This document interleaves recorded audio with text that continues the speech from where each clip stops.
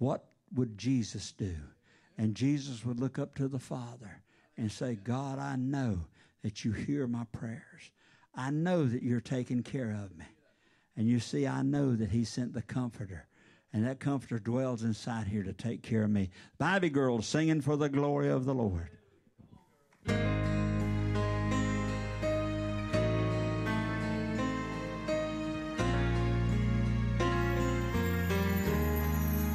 now the sea is troubled, and the night has been so long. Out on the open waters, I'm praying for the dawn, but I don't have to worry through the storm of doubt and fear, for the one who rules the tempest is standing at the wheel. I'm not afraid to trust him as I face the raging sea. I don't know what lies ahead, but I know the one who stands by me. I don't know about tomorrow, but I know who holds my hand. I place my faith in him. I'm not afraid to trust him.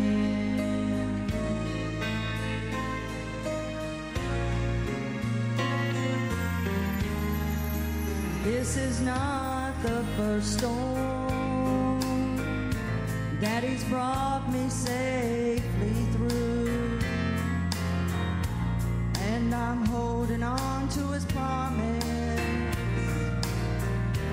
that I'll come through this one too. This storm won't last forever, but I'll see the sun again.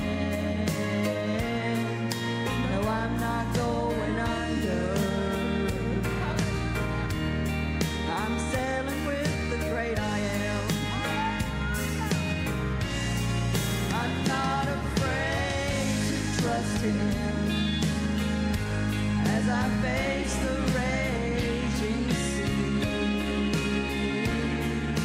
I don't know what lies ahead, but I know the one who stands by me.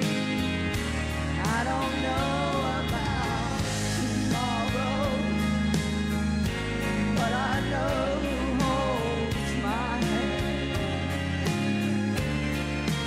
I place my faith in him. I'm not afraid to trust him. I don't know about tomorrow, but I know who holds my hand. I place my faith in him. I'm not afraid to trust him.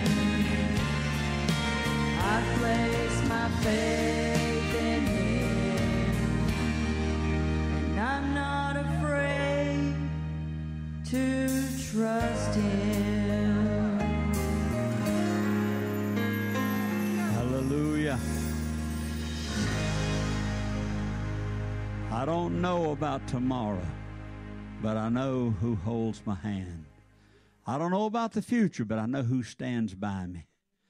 Church, when you know that you know, you can handle anything that comes your way.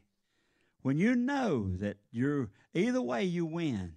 If you die down here, you win, because your soul immediately goes to be with Jesus. If you're raptured out with all the rest of the saints of God, you win, because your soul goes to be with Jesus. It doesn't make any difference how we leave this earth. We know where we're going. And you see, that takes care of all fear, all doubt, all unbelief, because we win either way.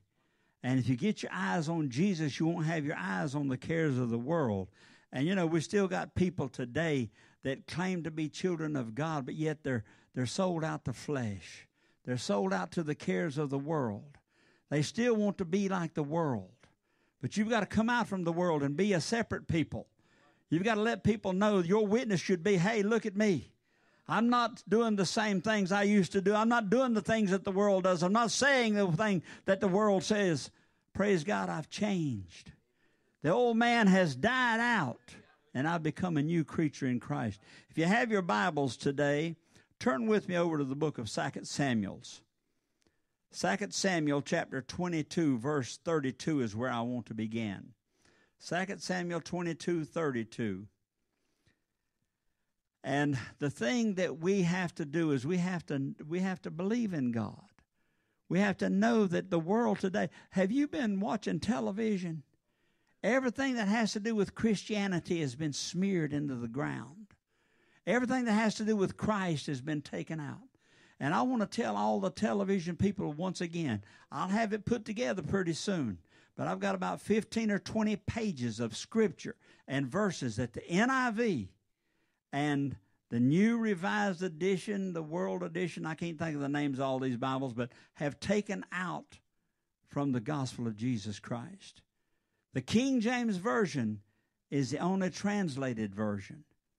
And there's been 64,575 words omitted, taken out of the King James Version. When they wrote the NIV, they took it out. They didn't write it. They didn't put it in there.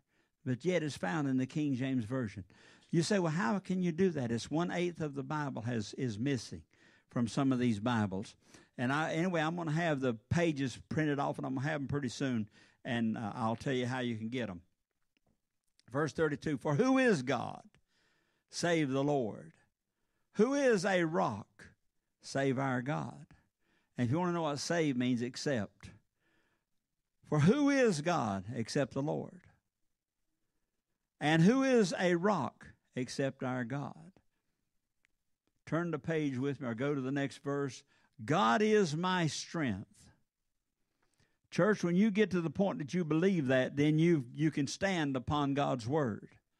God is my strength and power. God is my strength and power. I've seen people in this world come against this church. I've seen people come against this ministry. I've seen families come against me. I've seen men come against me. I've seen strong and bold come against me, and I've seen God bring every one of them down. It's not me, hallelujah, that had come in against this. God Jehovah, because I didn't establish anything. God Jehovah established it. And I stand on the Word of God, and I'll call out the Word of God, and I'll proclaim the Word of God until I don't have any breath left. Why? Because I know that I didn't choose this profession. I didn't go out to try to make a fortune preaching the gospel of Jesus Christ. I didn't have anything to do with it. God called me. And I've seen them come. I've seen them go. I've seen them come and come and come and try to put down God's work. And I've seen God take every one of them out. I don't care about man, because God told me years ago, it doesn't matter what man says. It doesn't matter what man thinks. It's what I know, saith the Lord. And as long as God knows, He is my strength. He is my power. Church, He is my power. Listen to what the Word says. God is my strength and power, and He maketh my way perfect. Now, does it say He makes me perfect? No, I'm not perfect, because I'm still in the flesh. But He maketh my way perfect. Which means as long as I'm listening to Him, Brother Robert, I'm going to walk down that straight and narrow way. He's going to make my way perfect as long as I keep my eyes on Calvary. As long as I keep my eyes on Jesus as I walk, I'm going to walk down a pathway that is perfect, praise God. As long as I'm staying on my pathway and I've got my eyes focused on Jesus, I don't have to worry about what's going on the left. I don't have to worry about what's going on the right, because I know that God, He He's taking care of the left. He's taking care of the right. He's pouring out His Spirit upon me. And as long as I go in His will, and as long as I stay in His Word and walk that straight and narrow way, He's going to make my way perfect, which means